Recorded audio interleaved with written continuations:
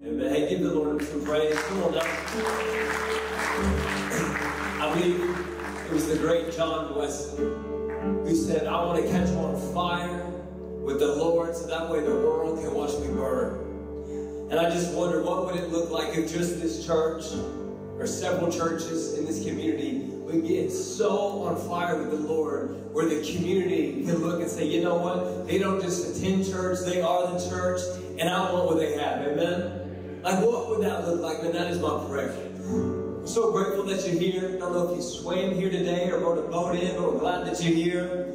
Hey, I want to just give credit when credit is due. You saw an announcement that Morgan made about Traeger team. And there's so many different teams that just serve so selflessly week in and week out. But I just want to highlight the Traeger team and even the worship team, because they came and set up everything late or early yesterday morning. But this morning, when I wasn't sure if the rapture was about to happen or not, when it was raining, but man, we had people meeting the trailer at 6:15, and then after that, of loading it up, they came here and unloaded everything, and it was pouring down rain, and they just did it like it was nothing. And so I just want to give it up for them for being so faithful. I don't know about you, I like hearing the music like this, and I like being able to send our kids back there, and if it wasn't for them, man, we would be in trouble. So I'm just very, very grateful for not just them, but all of our servers. Brendan kicked off our brand new series last week called Grow, and did a phenomenal job. And I hope that as you hear God use so many different communicators and preachers of the gospel, and that it can help you realize that God has a word for each and every person. Doesn't mean that we're all called to be teachers, but I do believe that we're all called to be preachers with our lives. Amen? I really believe that. So Brendan did a great job, and he just asked if I would tell you guys that he did a great job. That way he would feel good. And so, no, man, proud of him. Did a phenomenal job. In this series, we're looking at how it's time to grow up spiritually. Look at your neighbor and say, it's time to grow up. You're like, bro, I'm not saying that to my spouse. We drove in here this morning, not the right time. I think we can all agree it's time for all of us to continue to grow up spiritually.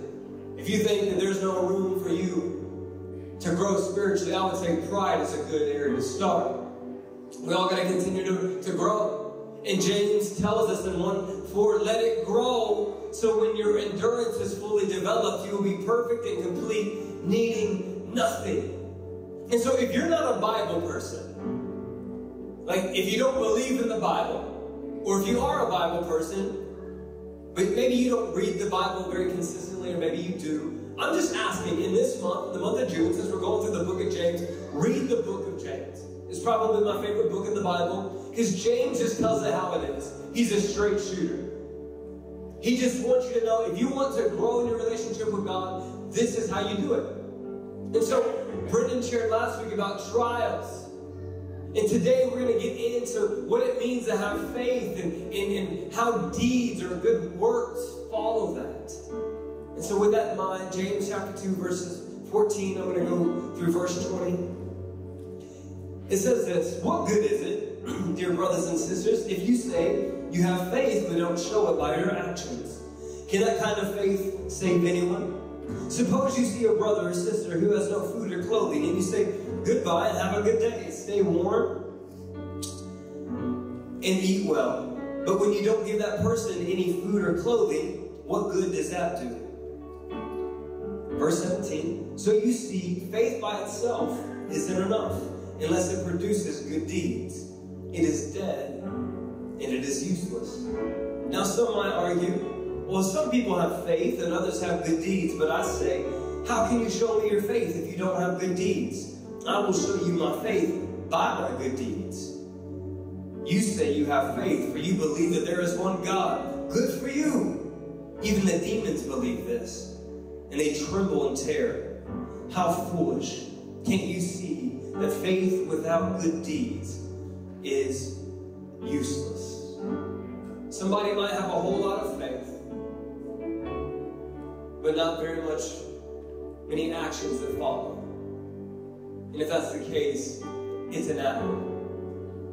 On the other hand, somebody might have a whole lot of good deeds and actions that they do a lot, but there's no faith. And that is inadequate. to be the church that we're called to be, and to be the Christians that we are called to be, we need both faith and deeds. Would you agree? Father, we come into prayer. We thank you for who you are. I thank you for this church. God, I pray your blessing be upon this service today. We need you, Lord, and I pray that you move in a mighty way. We love you. I pray this in your name. Everyone said, amen. You may be seated. Glad that you're here. You ever met somebody that had a whole lot of faith, but weren't committed to their actions to bring their faith into actions? Right? Somebody that has a whole lot of faith, but not willing to actually take their faith and run with it. I was a youth pastor for about 2.5 years. Loved it. Thought I'd be doing that until I died or Jesus came back. Man, can we just give it up for our youth and what God's doing for you? I'm grateful for that. Like a plug for teen camp. Teen camp is coming up, and so parents, that's like a free vacation for you. Get your teens there. But there was one particular student that I had when I was in Kansas that I really resonated with. I loved him. He came from a very troubled background as well, and I was just trying to encourage him, help him out spiritually, but I knew that there were life experiences that he didn't have that most kids had. There were certain things that mom and dad didn't instill within him that he didn't have, so I tried to do whatever I could to help him. And anytime there was a teaching point, in a humble way, I would try to help him say, hey man, you need to kind of look into this. And so he was in junior high when I first got there, and then by the end he was about a sophomore, going into his junior year. Like it's the time where you're starting to think like, what's next? Not where you have your whole life figured out, but hey, are you thinking about college? Are you thinking about getting a job? Like, what does that look like? I said, hey Rick, so man, like, I know you got some time, but have you given any thought about what's next after school? He said, yeah. He said, I got to figure it out. I said, sweet. I said, you mind sharing with me what that's going to be? I'm going to play in the NFL for the Oakland Raiders. And so I was sitting there a little bit discombobulated. I said, Rick, I just got to ask, because I know you don't play football now. When's the last time you played football? He said, man, Mighty Mites. I said, brother, I hate to tell you this. You better have the greatest Mighty Mite film there's ever been in order for you to get drafted to go to the NFL, or you ain't going there. And what's crazy enough, today, he is a starting middle linebacker for the Oakland. I'm joking, that's a lie. I was sitting there and said, bro, you want to go to the NFL, which is so hard you can't imagine. We're the best of the best. Can't make it, but you ain't play football. I know ain't the right word there, but you don't play football, but you want to go to the NFL. Yeah. I said, have you ever thought about playing football in high school? I haven't thought about that. I said, well, let's talk about that. Now, I had a whole lot of equity with Rick, and I helped him, and God's still working on him. I love him. I pray that he continues to grow in the Lord. But as I say that, it doesn't take long for you to go, are you for real? Like, that's crazy.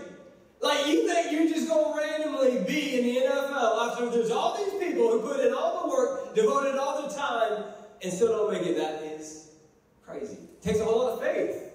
But Rick, your actions aren't supporting your faith. And I'm here to tell you today, spiritually speaking, while it might seem hard for you to understand how the connection to that story might connect to your spiritual story, it's not far off.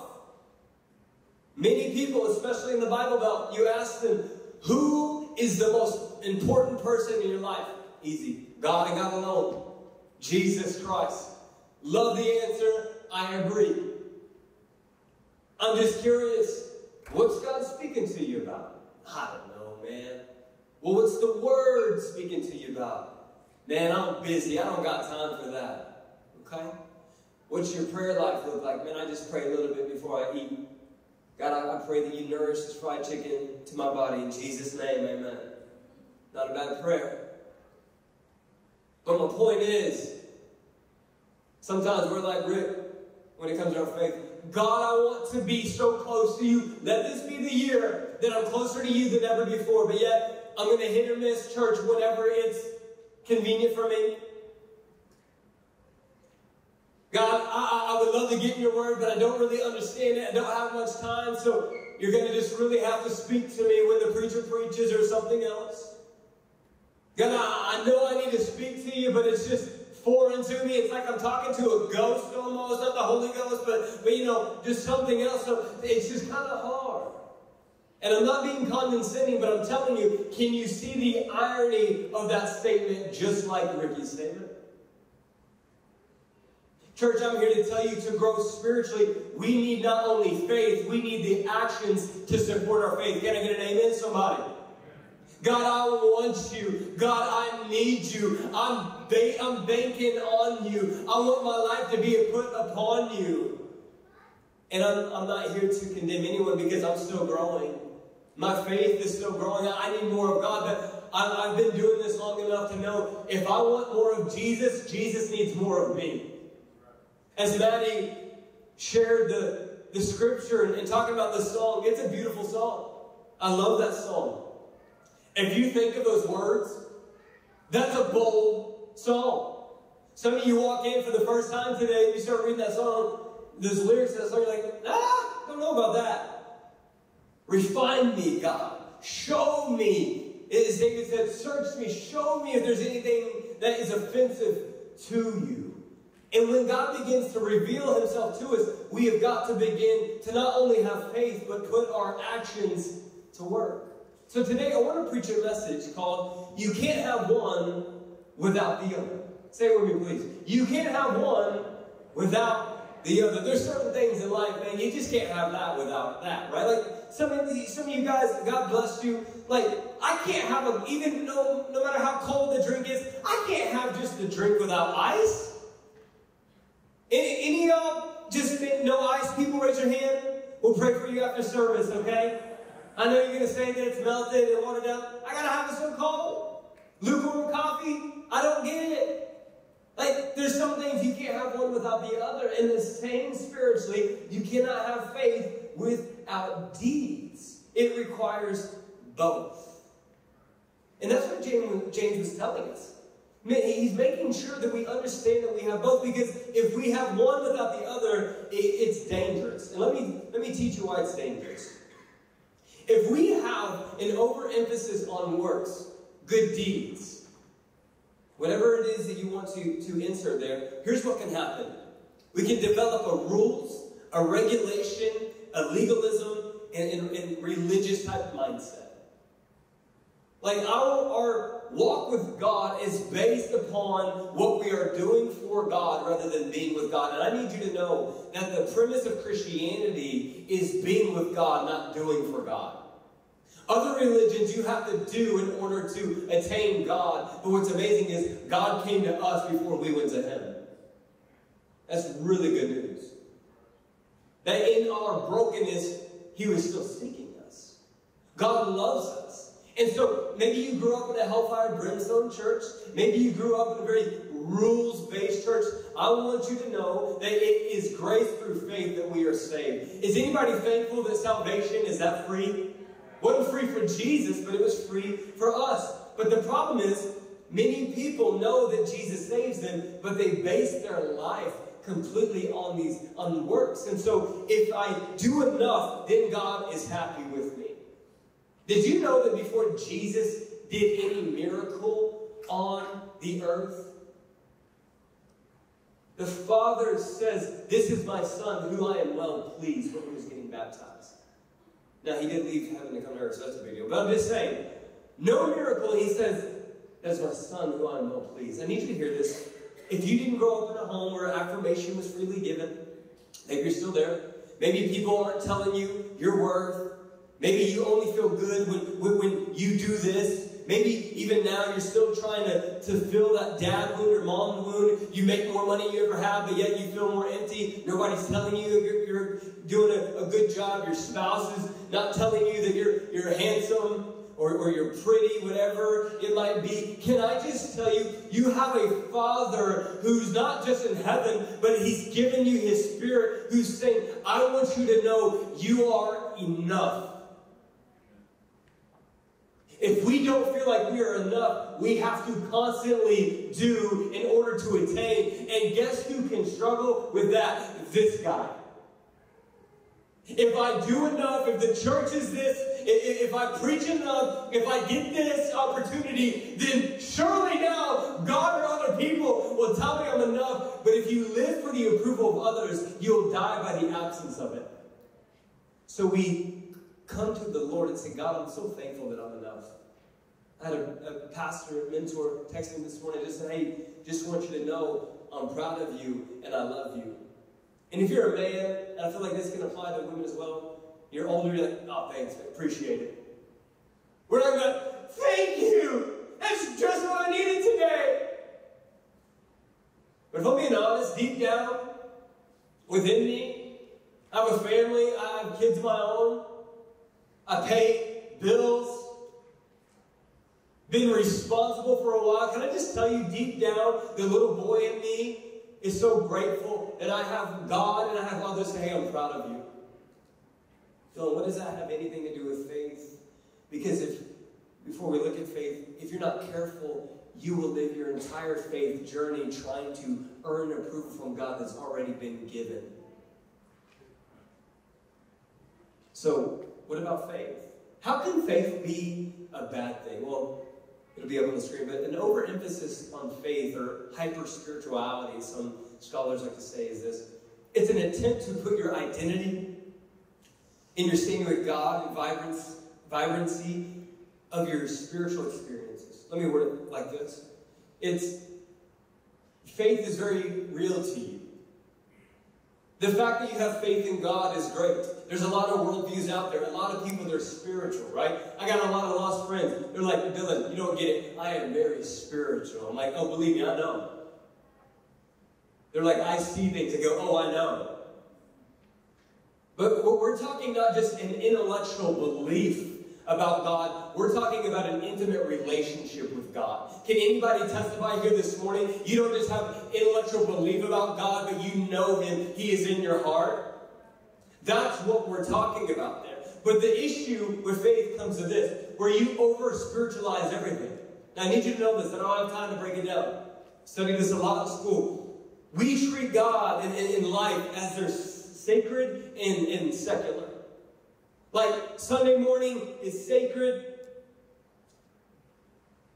Whatever else you want to fit in that bubble, Bible study, life group, serving, that is sacred. But then there's the secular. You can kind of go to the gym. You can go to the sports games. You can do all these things. And God doesn't really care about that. I'm here to tell you, man, it's not sacred or secular. I believe that it's all sacred. And that as we are going about and doing our daily things, going to our jobs, going to the ball games, whatever it might be, that God is there with us as well. I need you to know that. I believe that. But the issue comes when everything is so spiritual to you that you can no longer trust God at His word. Where you are still looking for a sign in heaven. As Jesus performed miracle after miracle, the people continue to demand more miracles. And He says, I will not give you any more miracles. Do what I've asked you to do, and you'll know me. If God doesn't do another miracle, can we all agree His word is enough? And so many of us, we don't want to live by this. We don't want this in here. So we're chasing faith. We're chasing spirituality. We'll listen to the internet prophets. We'll listen to these people and these people and these people. We're looking for a sign from heaven. And God is saying, just obey me. You'll get to the drive-thru at Chick-fil-A, wherever, and you're like, I really think God wants me to order a number 2. No, you like a number 2. That's Chick-fil-A. I think that's a spicy looks. I could be wrong. Thank you. I knew this was God's church. You were at the right place today. Closed on Sundays, though. Listen. There is nothing wrong with seeking the supernatural, but if we are not careful, we will over-spiritualize everything, and we will not do anything unless we feel like God has shown up in such a supernatural way. Can I tell you, most likely you will look back on your life and you will have a few hyper-spiritual moments, but you will have, thousands of daily opportunities to obey God and put your faith in Him, even when you don't see it all. If you're with me, say yes. That's what I'm getting at. And my gosh, I just want you to know, if I've offended anybody, I'm sorry. I am deeply, I was going to say I'm deeply spiritual. That sounds like Moses saying, I'm the most humble person on earth, right? Like, I deeply believe in the faith aspect. I deeply believe in the supernatural. I deeply believe that God can use people. But I'm just here to tell you, we need to rely on God's word more than man's word in the supernatural times. And that's why he says. So you see faith itself isn't enough unless it produces good deeds. Faith must produce good deeds, or what, Dylan? Or it's dead and useless. You can have faith all day long, but if it doesn't produce deeds, it's useless. But I thought you said I am saved, grace through faith, not deeds. You're correct. Deeds follow faith. You are saved through faith, but as you put your faith in God, you will naturally want to do the things of God. And I want you to just do an evaluation right now. Rhetorically speaking, evaluate your life. You're here today either seeking God or you know God, and that's a big deal. If you're not a believer, I'm telling you, I'm so glad that you're here. This is such a big deal. If you are a believer, I'm so glad that you're here. It's such a big deal. But can I tell you, we need to continue to grow rather than be stagnant. As Brendan was sharing last week with trials, if every trial is the greatest trial in your life and it stunts your growth, you're not growing. And in the same way, if you continue to say, yes, I put my faith in God, yes, I believe that He is the most important thing in my life, but if there are no deeds to follow, if you are not doing anything with that faith, you're not growing. That's what he says, continues on, verse 14. What good is it, dear brothers and sisters, that you say you have faith but don't show it by your actions? Can that faith save anyone? So some have faith and some have actions, they think. But I want to camp out very quickly on this idea of faith and deeds. Theologically, 5,000 square foot view. Faith is not just something that you believe that God is real, and it's not just, God, I believe this can happen. I think this summarizes the majority of Bible Belt believing Christians.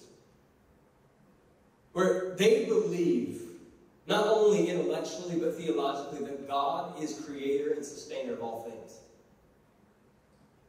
But when it comes to relationship with God, when it comes to knowing Him as Father, when it comes to knowing that He has a plan and a purpose for you, He knew you before your mama knew you, that then He was the Alpha and the Omega, in the beginning, the end. He's so big, but yet so personal. We will never realize that faith always brings us into the presence of a loving Father. And when you understand that idea of faith, it begins to help you ask the question, so God, if I believe that you're the creator and sustainer of all things, if I believe that you love me and you're for me and you're not against me, then the natural question is, God, what are you wanting to do in and through me? That's the question that you need to ask you this morning. God, how are you using my time, my talents, and my treasures to follow you? God, how can I be used by you more and more? God, what does it look like if I begin to treat my job as not just a job, but as a place to go and reflect your goodness to people? God, how can I go pump my gas and bless somebody? God, what does it look like to go into the gym, go into the coffee shop, go into the gas station, and just be used by God? Dylan, are you doing that? I am. I've missed it a lot. I got chickened out at Taco Bell the other day of inviting somebody to church. I'm a pastor. Like, we should be past this by now, Dylan. Like, are you kidding me? God, help me. There's times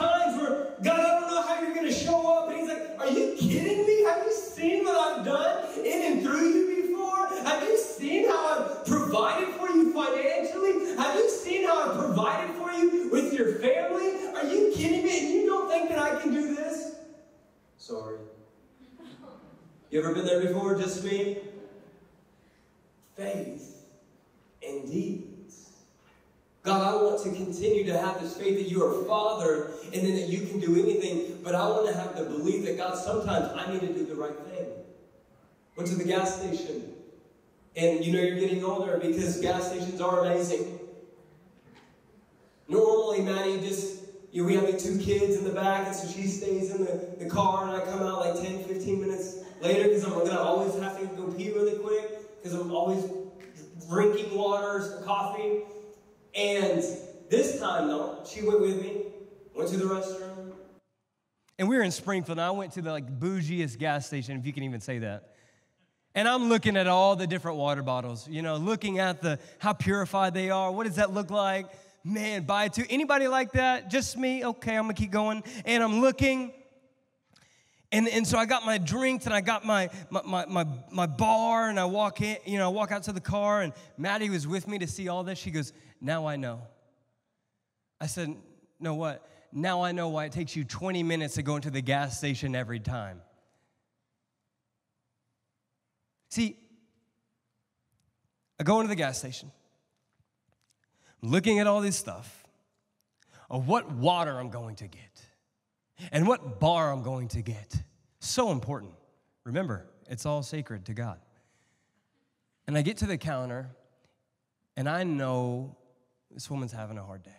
But I'm like, God, I need these electrolytes. I haven't been feeling good. I'm hungry. She doesn't want to talk. I just know. And Dylan, listen. Hey, how you doing? I'm not that good. I said, how come? Blank, blank, blank, blank. And man, and I'm embarrassed to admit this. Everything within me wanted to leave. I've invited them to church, and I just said, and I started to say, I will pray for you. But I made a pact with God a long time ago. I will not say I will pray for you because I won't unless I write it down. So I pray with people right on the spot. Some people love it. Some people hate it. And she's holding my hand. And I said, I would love to pray for you right now. I said, okay. So I pray with her. And I would love to tell you that she gave her heart to Jesus. I would love to tell you it's just crazy, crazy, supernatural moment. No. But when I left, I looked back, and she held my hand for a little bit. She just kept looking. And it was in that moment, Jesus was telling me, Dylan, you can spend 15, 20 minutes looking at the dumbest thing. I'm sorry, Lord. Or everywhere you go, you can say, God, how are you wanting to test my faith, and how are my actions going to follow my faith? Are you with me this morning? If I tracked you on Life 360 like your spouse tracks you, if you don't know what that is, look into it. If I tracked you this past week and everywhere you went, I think we can all agree, unless you're just a creeper a little bit, like only you went where you went all throughout that week. Some of you were on vacation. Some of you went to go see family and friends. Some of you, it was a normal week. My question is, as you went through all those different places this past week, did you ever once ask the question, God, how are you testing my faith right now? Did you ask the question, God, how are you wanting to put my deeds into action? It's summertime, people are traveling, you might be getting on an airplane, and you're praying, Lord, please don't put anybody beside me. And what if God has somebody sitting right beside you who needs to know Jesus? I could tell you a story. See, only you can be where you are at, and only you can be you. Though I don't get out and about a lot, I stay at home. How can God use you behind the screen to reach out to people and let your faith and your deeds be stretched? What are you getting at? What I'm getting at is exactly what James said. Verse 17 and 16, suppose you see a brother or sister who has no food or clothing, and you say, goodbye and have a good day. Stay warm and eat well, but then you don't give that person any food or clothing. What good does it do? Is James suggesting that you need to give money to every single homeless person on the side of the road, I would say that's between you and the Lord. What he is getting at is when he says brothers and sisters, most likely referring to the church. But I think also when you look at the Good Samaritan and other principles that Jesus teaches on, that they're neighbors, those out and about, those you know, sometimes those you don't know, but a lot of times, let's just start with those that we know. He is asking the question, he is getting us to examine if we who are faith people, so much faith, God is so good. I'm an intercessor. I fast, I pray, I serve, I tithe, I do everything. All really good things. But yet we see some people. Let's just use the church on Sunday morning. Let's start there. In a church our size, do we look to our left and our right? Man, I know that she's going through that right now. I know that he's going through that right now. I know that's a bad situation. I know that their income is taking a hit. I know there's some health issues that are taking place in their life. And my question is, I'm not trying to be hateful. I'm just asking because I've missed it time and time again where I say, darn, that's a bad situation. I hate that for him. Let's pray. Do I believe that prayer is the most important thing? You better believe it. But do I believe that sometimes prayer can be the very thing that God is trying to use us to use to get our attention? Let me put it this way. Sometimes we are the answer to our own prayers. Is that heresy? No, it is not. Going back to this. What good is it if you see someone starving and freezing and you know them, a brother and sister, and say, hey, goodbye, have a good day, AKA, pray for you, see you later.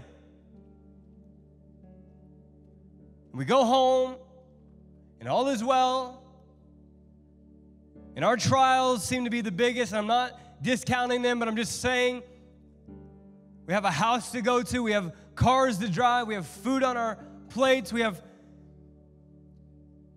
clothes to wear. And sometimes there's those people to our left and right who don't have anybody speaking into them. They don't have enough to go by. And that is when I would say sometimes we are the very answer to the prayer that we just prayed that God would be with that person. If you're with me, say yes. I am not being condemning, I promise you. But I am telling you this, and I want you to ask this question for yourself.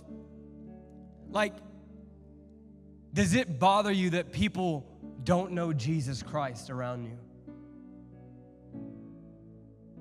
Like, I'm serious. Like, the call of evangelism upon my life to go out and tell other people is one thing, but like, when I get to go into the world, the country, and preach the word to people I don't know, sometimes it's easier for me to give it my all. And God used me at the airport. God used me as I'm preaching at this revival. God used me there. And I go to a gas station and see a woman that I see every day.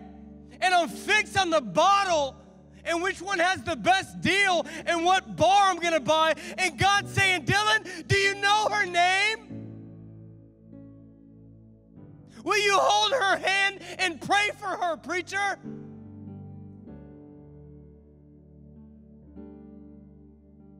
I care deeply about those who don't know Jesus, and I see so many church people who hear sermon after sermon and song after song, and they go, you got anything else? What do you think about giants? How old do you think the earth is? Do you think they're related? I don't know. I don't know. Let me go read some commentary. I don't know. What I do know is there's lost that need to be found. There's There's empty that need to be filled, and there's people who need to be set free. I'm not condemning Bible study. I'm not condemning people wanting knowledge. I'm saying there's people out there today that you're going to go and be around, and you're going to go get a meal, and you're going to go pump gas, and you're going to get groceries, and you're going to do chores. And what I'm asking you is, the next time you're in that moment, what would happen if you said, God, would you increase my faith in this moment? God, is there a need that you want me to meet? Is there a young man that you want me to invest in who doesn't have a dad? Their mom's not here anymore? That is what I'm getting at. And I pray that you don't feel condemned. I pray that you feel encouraged. I pray that you feel challenged. But I'm just saying, this church is not just for the saved people, it's for the lost people. Jesus came not for the well, but for the sick. And church, I want as many sick people in here. I want as many broken people in here, so that way we have more Brendan stories. That way there's more Dylan stories. But guess what? That takes a whole lot of work. Are we willing to exercise our faith with our actions? Because I just want to be honest with you, I'm not interested in just growing the church numerically. I'm not interested in just critiquing sermons every week and having worship and all that's good. It's fine and dandy. You know what I'm concerned with? You know where this church is going and where this church has been and will continue to be, to go out and reach those who need to know Jesus Christ. And if you sit there and say humbug and that doesn't interest you, you probably don't have faith or you don't have deeds, my friend. And don't let it be your son, don't let it be your daughter to finally get a hold of you and wake you up. Our little girl turned 3 in April. I love her. She likes mom better, but she's my little girl. And since she was in her mama's womb, putting my hand on her tummy, and I said, God, I pray you use this little girl. I pray that you save her at a young age. God, I pray that she doesn't do what her dad did. God, I pray that generational curse is broken. I pray, Lord, that she is a virgin. God, I pray, Lord Jesus, when she gets married, God, I pray that drugs and alcohol is never a part of her life. God, I pray that she marries a man who loves Jesus Christ. God, I pray that she knows that you are wanting to do something incredibly, immeasurably more than she could ever ask or imagine. God, would you use my little girl? Since before she was born, and almost every night we're praying, we're reading the Bible, and I've been open about this before. I would love to tell you that she sits there with her brother and they say, hallelujah, amen, but instead they go, I'm thirsty, I'm hungry. I'm like, I don't even know. She goes to VBS, and right before VBS, she starts talking to mom. Is Jesus in here? Does he live in my heart? Is Jesus there, mama? Is Jesus here? And we're teaching our little baby girl what it means to follow Jesus. And there'll be a day where she has to put her faith in Jesus. Is it just the sermons that dad preached about Jesus and the songs that mom sang about Jesus? Or is Jesus in here? And so I'm like, yeah, okay, I think she's growing her faith. I'm not sure. And we start praying. And I'll be honest, it was like a 10-second prayer for me because I was really tired. And it's time for bed, and I pray. And then she says, I pray, you pray, baby. I pray for mommy and daddy, and I pray for church, and I pray for Nene and Papa John and Nan and Pop. And I'm like, dang! Keep going, girl. Amen. I said amen. The other day, our little boy got some pretty bad rashes, and when I go to get the cream, and we're gonna change his diaper and do this, and she said, Jesus, we pray for Nana's butt right now. Amen. You're right. Should have prayed first. My bad. The next day, Nana wake up. Nana, your butt better? I prayed. I said, baby, I sure hope so. The faith of a child is beautiful. And what's sad is somewhere along the way, we get so responsible, we begin to look at faith and we roll our eyes. Or we have so much faith, but yet we're not willing to do anything about it. Here's where I end. Today's my birthday, and so if you want to put that in your calendar, and my address is 1331. I'm joking. I bugged you with this before. I bug my staff with this all the time, but I have a 5-year journal where each day I write where I'm at. So today's June 9th, and so I'm looking at what I wrote the years prior. I'm on year 6. And I don't write it quite like this the same, but essentially after every year, I pray this. I say, Father, I pray that I know you more than I've ever known you before. In 14 years of following you, you've been such a good God. But God, I am seeing where I have just run a little bit, I've become a little bit callous. My faith isn't quite where it should be. My generosity can begin to go down sometimes. Man, just my, fill in the blank. God, would you give me more faith? And then I say, God, would you use my hands and feet and my mouth in ways that can only be you? Not my will be done, but Jesus' will be done. Amen. Very elementary, very youth groupy. I promise you we're done. I want you to stand. So youth groupy back in the day, you can't imagine. Jason, if you're still using this illustration, sorry. Maybe time for a new one. Look at your thumb. Look at your thumb. I want you to close your eyes. And you've heard it before. There's only one imprint like yours. No one else is the same. Yada, yada, yada. But I just want you to hear this. I want you to think about your thumb. I want you to close your eyes. And I want you to hear this. Ephesians 2:10. For we, and I want you to change we for me. For I'm God's masterpiece, who He has created us anew in Christ Jesus, so we can do good things He planned for us long ago. With eyes closed, I just want to speak this over you. God, there's so many different stories represented, a lot of amazing childhoods and a lot of hard ones, and somewhere in between. A lot of homes where faith was instilled, and actions and deeds were instilled, and the lack thereof. But God, what I know is that there is eternity put in every side of every single person's heart here. But God, what I also know is there is a thumbprint on every person, whether they follow you or not. And God, you had them in mind before their mom even knew they were pregnant. And you say, that's my daughter. That's my son, who I have called for such a time as this, to be the age that they are, to be where they are at, no matter how tainted their past was. God, you will use it.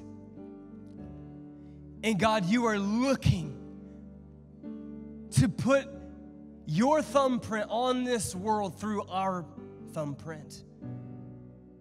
And I am asking, God, that the church here this morning realizes you have given them the personality, the ability, the giftings, the positions, the families, the money, fill in the blank, to glorify you with their friends and their friends and that job and that job. And so, God, I pray today that we know to grow in you, we need faith and we need deeds. And it starts by coming down and surrendering, or maybe where we're at and just surrendering. Here's my life.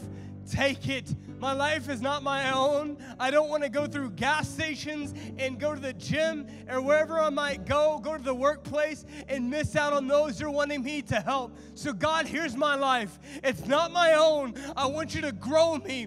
Grow my faith, God. Grow my faith to where I'm terrified of what you're calling me to do. I'm terrified of what might happen, but God, I'm even more terrified of what might not happen. God, give me the ability to step out in faith and have deeds today in Jesus' name. Amen. As we go into worship, the altars are open. You can stay where you're at. Whatever you do, I'm asking you, don't say the same. Chase God today in whatever way that you need to. Let's respond.